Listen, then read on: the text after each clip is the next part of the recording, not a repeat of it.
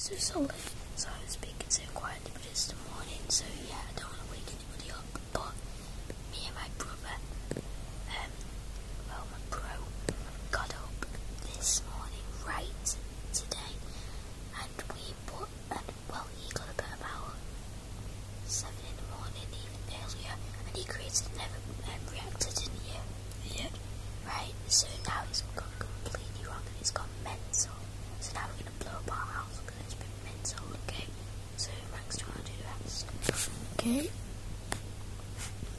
Now, in 3, 2, 1, run for your lava with lag. Okay, yeah, so yeah, it started to lag. And I'm like, what? Oh my god, bye. And we've not died because we still used to have a cheat engine. That was how we done this. Right, let's just see the ruins.